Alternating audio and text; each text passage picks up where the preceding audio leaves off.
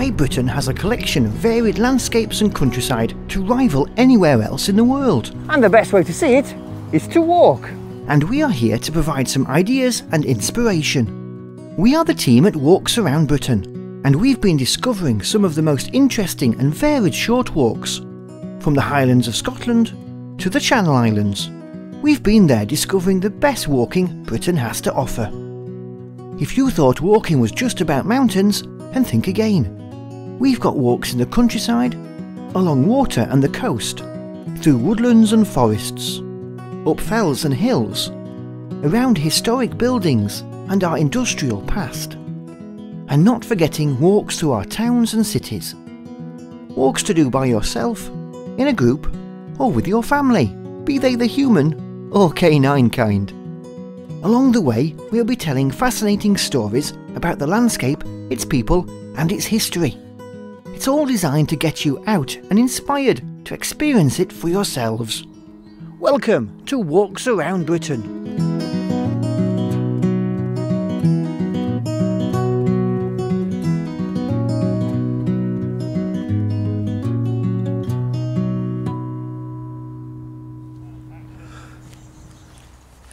Hello, and you're very welcome to another edition of Walks Around Britain. Now, in today's programme, we've got two walks between 2 and 8 miles. One is in Wigan and the other is in Perthshire. So later in the programme, we journey north of the border to Kenmore. But first, it's another urban walk in the borough of Wigan. This time just outside Hindley. The walk starts just off the A58 Wigan Road and threads its way through Borsdane Wood before finishing just shy of the B239. It's an easy linear walk of 2 miles and should take around 1 hour one way. I've parked in a limited parking along Hindley Mill Lane, but Hindley railway station isn't too far away. I'm meeting some of the friends of Borsdane Wood for this walk, and Neil is going to tell me why this place is so special. Borsdane Wood is a semi-ancient natural woodland. It's the flora and fauna is quite unique to this area, and because the wood has been undisturbed for the best part of a century, and you get the usual woodland species, the anemones, the celandines, bluebells, loads of bluebells, and wild garlic and stuff like that. And of course, woods are a magical place to walk anyway because they're changing throughout the year. I love it here. So a different time of year is a different walk? Oh yes, very definitely, yeah. So what does the wood mean to you then, Alan? I recall my own past. It's always been a local place for recreation. The attraction is the woodland, especially seeing the flora when it's out in bloom in spring. And I can also recall my youth being brought here by the parents from where I lived in Hindley, and also going for picnics in a lovely setting. And is this tunnel, is this the first thing that we get on the walk? Certainly. And when you're just a 5-year-old, it's an experience to really enjoy the experience. So let's go and get to this walk then. Excellent.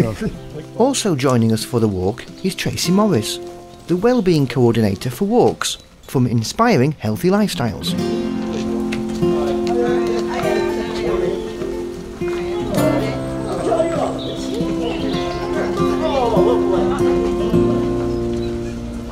So this tunnel dates back to around 1848, with the arrival of the Lancashire and Yorkshire Railway above us.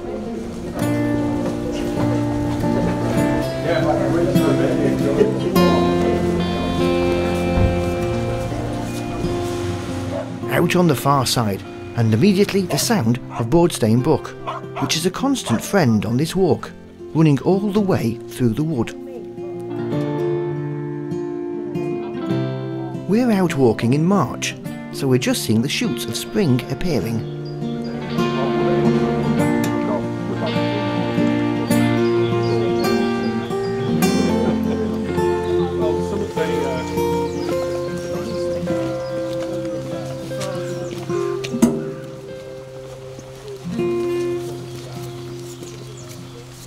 Ian's going to explain the route and the landscape ahead. So where are we walking on here then today? We're starting here, we follow the path all the way through. It's a steep-sided valley, roughly 1 3/4 miles through, with a stream running through, different types of vegetation, and then some flatter bits, some a bit more undulating, which takes us all the way through to Aspen. This looks like a perfect spot for those picnics Alan mentioned.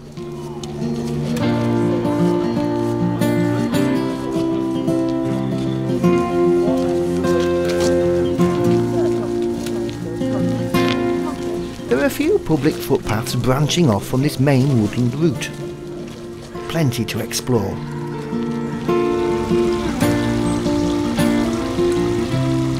Borsdane Brook forms the boundary between the metropolitan boroughs of Wigan on this side and Bolton on the other.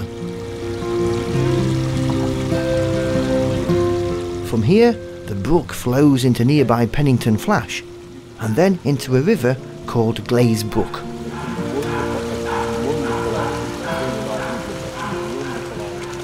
Yeah, so me shaking at this map.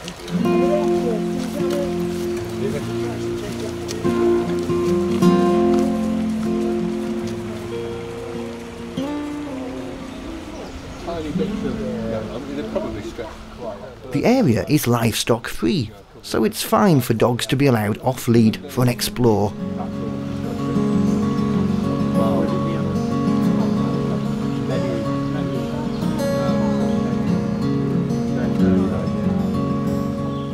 And our doggy friends today have been off for a wander too, but they are back on leads whilst we are walking. This way, do your best loop pop. Film stars. Plays this daft game. She picks things up while with a stick in her hand and in her mouth as well, so it doesn't drop the stick.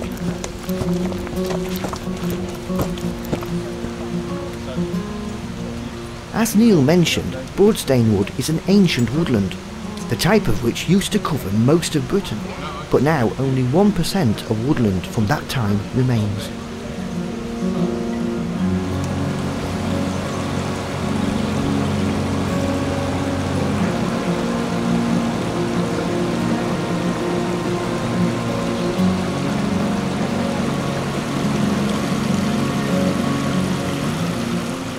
With its plentiful supply of water, the wood is home to a rich diversity of animals, birds, insects, fungi and plants.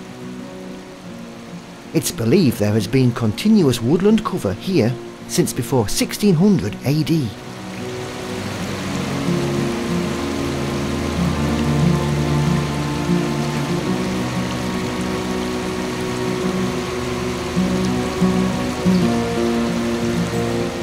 Being March, we're right into the wild garlic season, and there's a profusion all around the wood.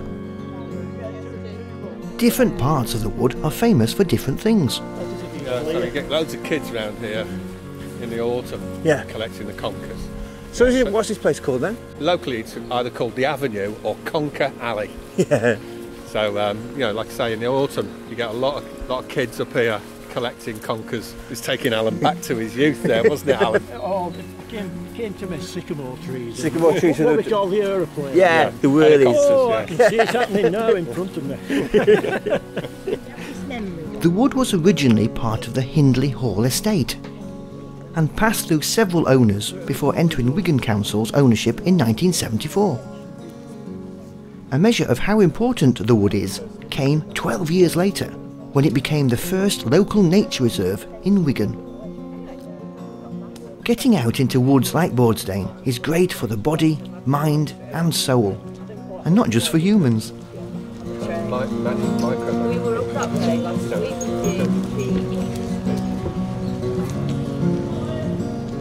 We're crossing over the brook for one last time as we're near the end of the wood.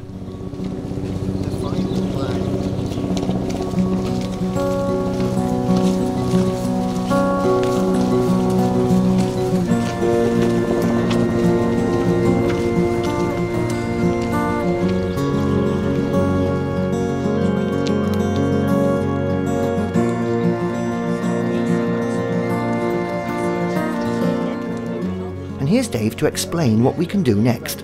Well, so that's the end of our excellent walk through Borsdane Wood. The options now are to walk back through the woods to the start, or you can follow the path up here, which takes you to the Gerard Arms, which is in Aspel, and you could get a bus back from there. So we're going to the pub now then? Yeah, if you're paying. Let's go then.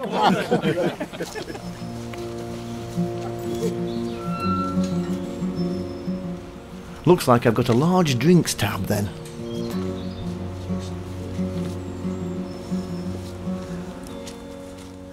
Well, a lovely walk there in some urban greenery in the middle of Wigan. Well, after the break, we journey to Perthshire for a lovely walk in Kenmore.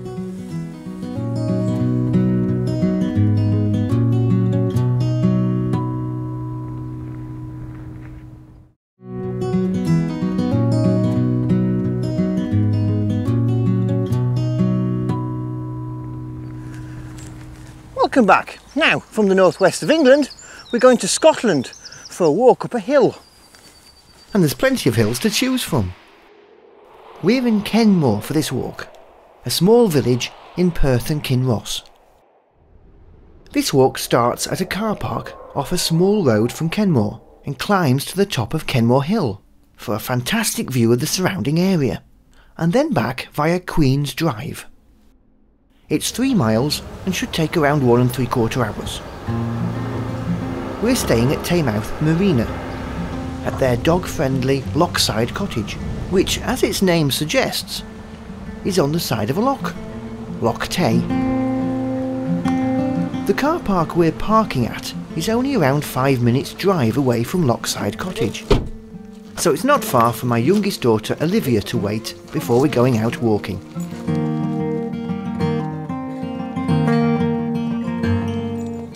Coming with us on the walk today is a very excited Merlin and Mac. So let's have a look at where we will be going. There are several walks in this area which are waymarked, so you don't get lost. Our chosen one today is the Red Walk. You coming, Miles? Mac? Yep. Come on then, let's go.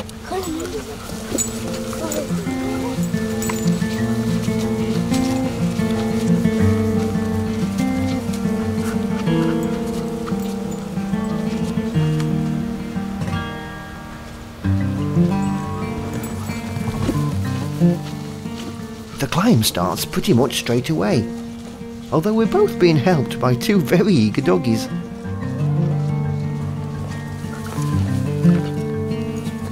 We're doing this walk in August, so there's plenty of colour around to enjoy.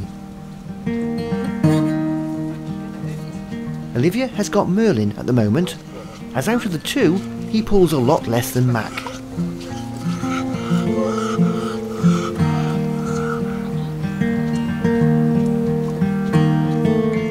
The hill has been planted with Scots pines and a range of other native trees, but you never feel enclosed. There's always space to breathe.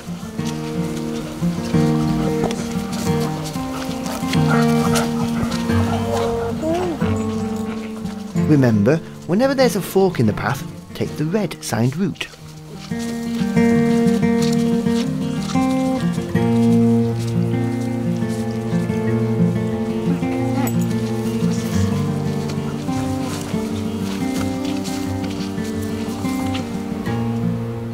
We've not walked far, but already the sights are opening out around us.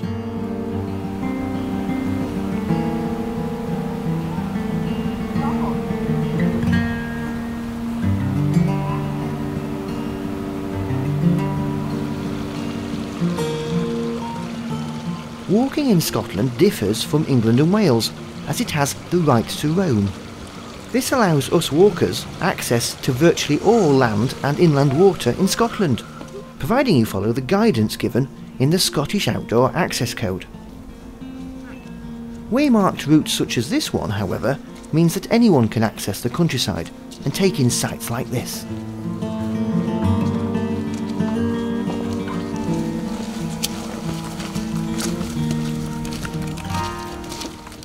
Now this is interesting.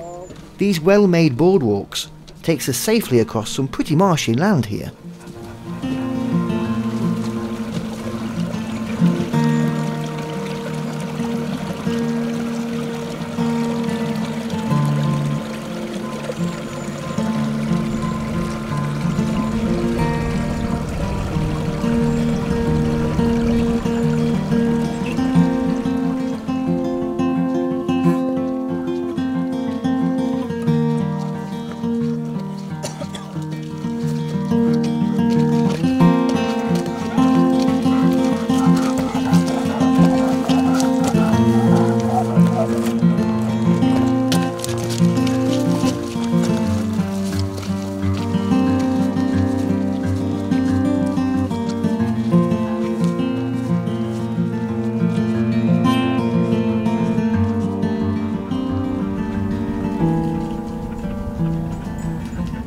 From now on, it's only red waymarking to the top of Kenmore Hill.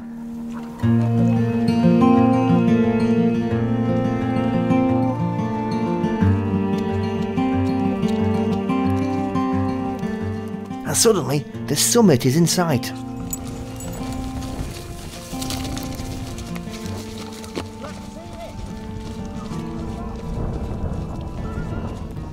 So, 500 metres, or 1640 feet above sea level, and this is our reward.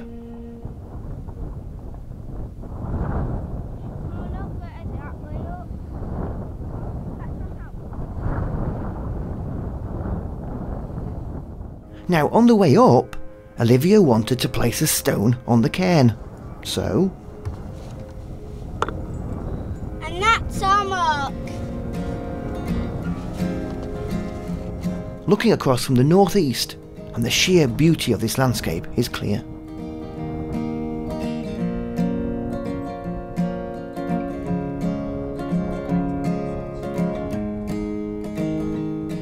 The true highest point is actually away from this trail.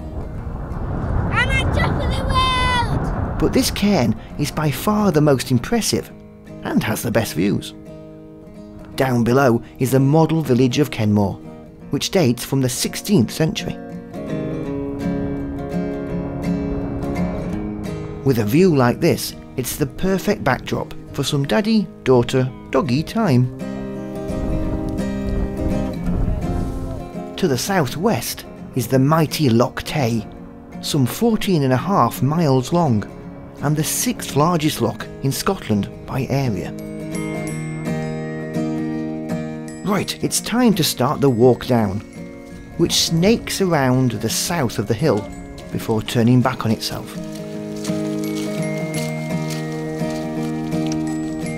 Take care here, as this section can be quite boggy.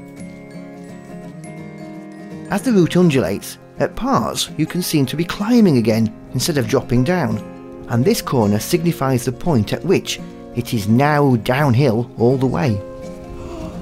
Liv, it's downhill from here on! Yay!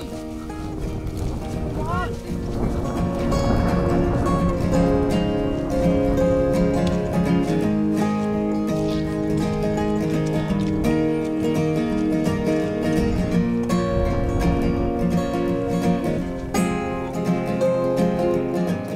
It's been quite warm today, and I am glad that I'm wearing my breathable Maya Sports kit.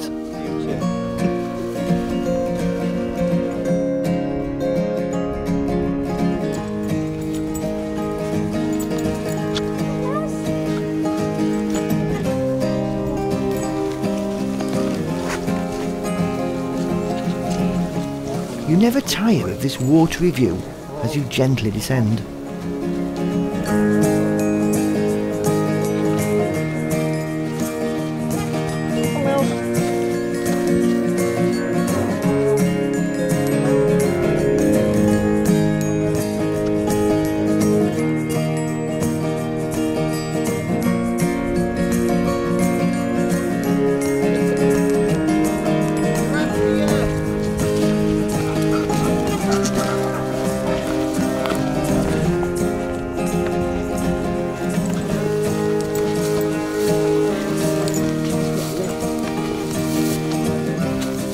Again, just like on the way up, there are plenty of way markers to make sure you don't get lost on the way down.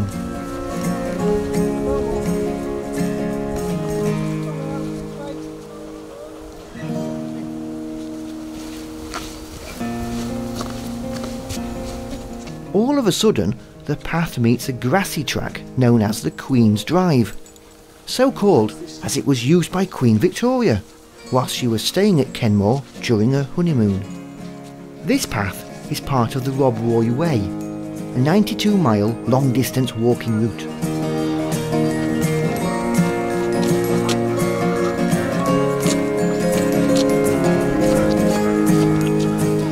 Now it's a short walk along the road we drove here on to return to the car park. And then back to Lochside Cottage for a relax at the side of the loch.